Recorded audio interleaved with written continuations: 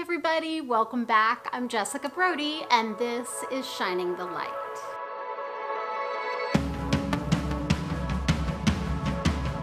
I don't know about you, but I hear a lot about the term God's timing. And most of the time, I think I'm pretty content to walk in God's timing. But there are some days or some seasons in my life when I have a passion that is so strong. It's something that I want so badly, and I think it's of God. I'm certain it's of God. I pray and it doesn't happen, and I get really frustrated. Then all the seeds of doubt start to creep in. You know, I start to wonder, well, am I hearing God right? Is this of God? Did I really hear God correctly? Maybe I thought God was saying this, but I was really supposed to be this. Maybe I did it wrong. Maybe I'm not good enough. All those thoughts start to circle. It becomes really, really hard. It starts to unnerve the very core of me, and it threatens to steal the joy. And that's when I know a lot of times that the evil one is messing with my head and trying to dig in with all those doubts and lies. And I have to take a step back and recenter myself and talk to God again and really reset. I was recently organizing my life because my kids went back to school recently, and for whatever reason, nesting took over. Are you familiar with that? It's like getting your whole house just in preparation for a child or a new thing. And so anyway, we were getting ready for back to school, and for whatever reason, that meant that we needed to completely go through all of our old papers and reorganize bedrooms and clean out the tops of closets, because of course that has everything to do with going back to school. Not at all. So I found this. This is actually my very first manuscript. I wrote it when I was about 21. It's called Milltown. And I worked so hard on that book. It was my whole life. I put blood, sweat, and tears. It was just the first real full-length book I had ever created. Mind you, I think I've been a writer all my life. I know I've mentioned before that the first toy that I remember playing with as a kid was my mom's old typewriter. I've been reading since I was really little. I always had my nose in a book. In fact, it was the perfect escape for a really shy kid like me, was to always be walking around. I always had a book. I always had a friend, something to just shield me from the world. And I'm pretty certain that if I weren't a writer, I would probably be a librarian or a professional student or something like that. You know, books are really just my favorite things. And it's not just books, I love movies too, anything with a story. And, you know, I majored in journalism in college. I have my master's in literature. So I've been making my living as a professional writer since I graduated from college. So we're talking decades now. But there are times when seeds of doubt still creep in. For example, I'll get vulnerable with you and share that my passion, my lifelong dream has been to publish my fiction. And yet I've been published in nonfiction. I've been working as a journalist since I was in my 20s. I've been freelancing and editing and helping other people's books get prepared for publication. You know, I've done book layout and everything else, but I've not yet seen my own fiction published. I've never seen my fiction on a shelf along with all the other books that I love. And there have been times in my life when that's been a really frustrating thing for me. And it does sometimes make you wonder, is it because this plan is not in alignment with God's plan? Or is it because God has perfect timing? And sometimes that's the case, you know. Sometimes it's the case that a plan or a dream that you have is not God's also. And that requires a recheck. But other times, when you feel God has spoken into you and given you an idea and told you repeatedly, this will come, this will happen, this is what I need you to do, and shows you that vision, and you've been obedient in following it, and yet it still hasn't happened, it makes you wonder what is going on. And in those times, it's good to stop and reset and pause and remember that God has perfect timing, that there is a reason that things are not where they are right now. We don't always know all those reasons, but God knows those reasons. For example, I was 30 something and I was living in a place, I was miserable because I wasn't anywhere near my family, and I had young children, and I was convinced that if only I could get hired in education and move across the state to where my mom lived, that would be the answer to everything. And so I applied and I applied, and I certainly had credentials, and yet I never even got an interview. I don't know why.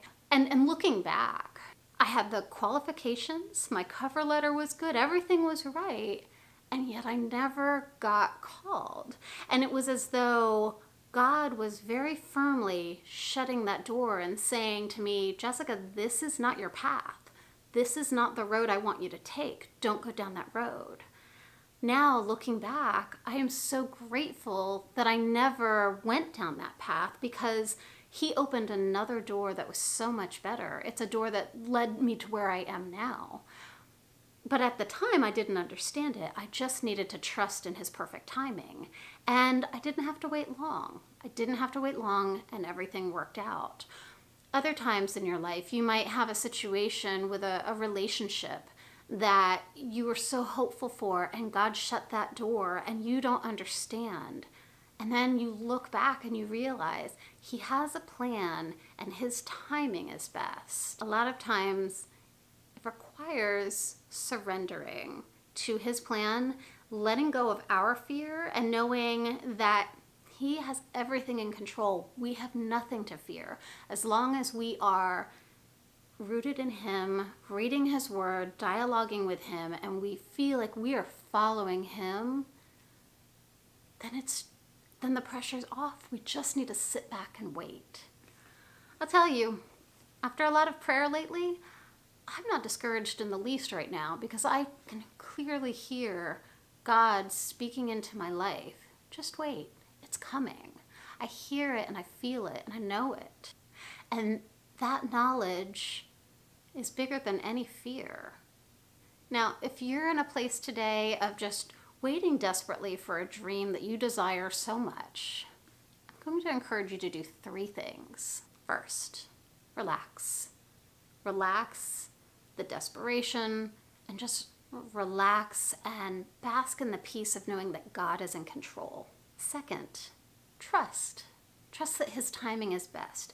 We don't always know the full situation, but He does. He can see what's down the road. He can see why it's better to wait today so that tomorrow things are better. Third, I want to offer a few Bible verses to tuck inside your heart that are really powerful. First one is 1 Philippians 6, which says, being confident of this, that He who began a good work in you will carry it on to completion until the day of Christ Jesus. The second one is also in Philippians, but in chapter 2, verse 13. For it is God who works in you to will and to act according to His good purpose. Next one is from Romans 8:28. And we know that in all things God works for the good of those who love Him, who have been called according to His purpose. And the last one I want to share is actually from the book of Job, which can be a really depressing book, but it also has so many nuggets of wisdom and surrender. If you haven't read the book of Job, I encourage you. It's from Job 42:2. It's at the very end. Job replied to the Lord in verse 2, I know that you can do all things. No plan of yours can be thwarted. So that's the point. If it is God's plan, nothing can thwart it. Nothing can get in the way of what He has planned. There is no power strong enough to stand against the Lord's. So check yourself.